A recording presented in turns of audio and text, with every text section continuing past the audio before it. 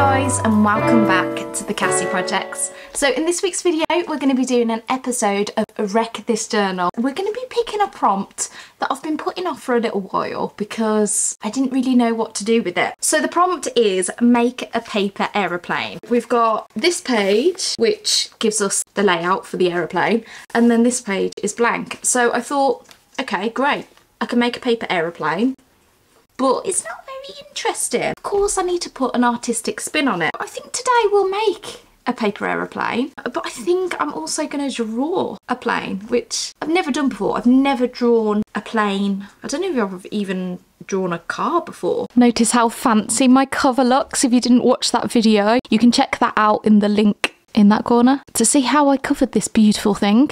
But yes, let's head straight into the page, which is 38 and 39. I don't even remember how to make a paper aeroplane. I mean, I can make a hyperbolic parabola, but I don't remember how to make a paper aeroplane. If you don't know what a hyperbolic parabola is, don't worry. Keep watching and I will show you how to make one. Anyway, let's get back into it. My words just don't seem to be coming out in the right order at the minute, and I don't know why. I'm guessing this is going to help me make a paper aeroplane, not a aeroplane. Classic dark paper aeroplane. Should we go for that one then? Okay, let's do this. First things first, we need to cut it out.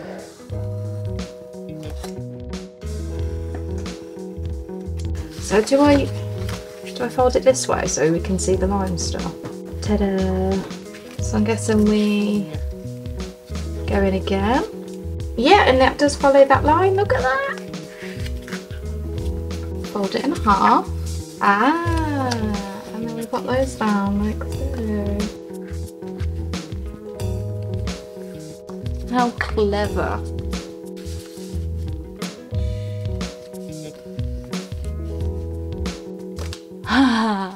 We made a paper aeroplane.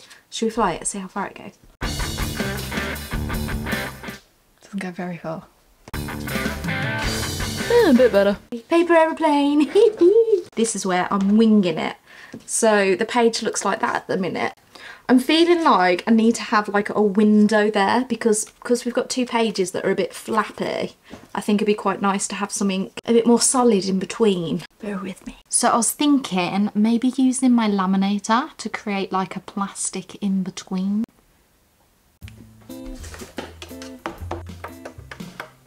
This sounds a bit crazy, but I'm going to cut this paper aeroplane in half. So obviously we don't want something too thick in the book.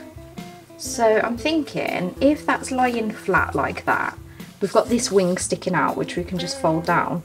So what if I laminated this part inside and then have this stuck to the front of it?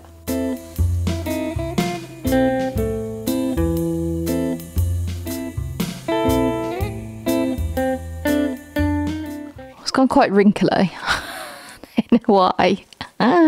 Maybe it's got no paper in, but here we go. We've got a nice little window now.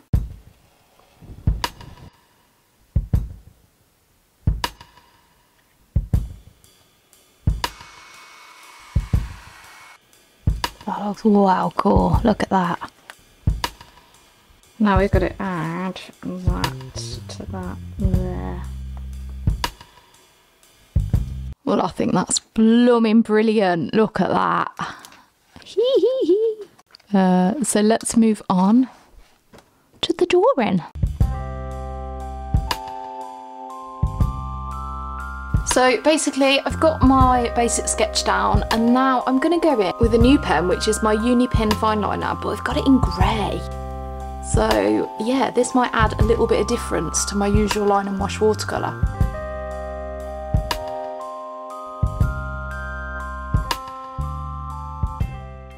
Okay, so before I forget, here is a hyperbolic parabola. Now, I've been making this since I was probably about 10. Me and my dad used to sit and do origami together when I'd go over to see him. And it's one of those special memories. So this unusual 3D shape is where you concertina fold each of the 4 edges into this X shape, and yeah, it comes out with this really fun 3D shape. I think the reason why I loved it so much is because it's called hyperbolic parabola, and it is a really cool word to say. So there you go. I'm a little bit excited because for Christmas I got some Daniel Smith watercolours. We've got a yellow, a blue and a red. We've got our primary colours. We've got this really lovely watercolour palette. Organic Vermilion. Hands are yellow. Ultramarine blue. And of course I'm using my Skoda Perla brushes. They are my favourite watercolour brushes in the universe.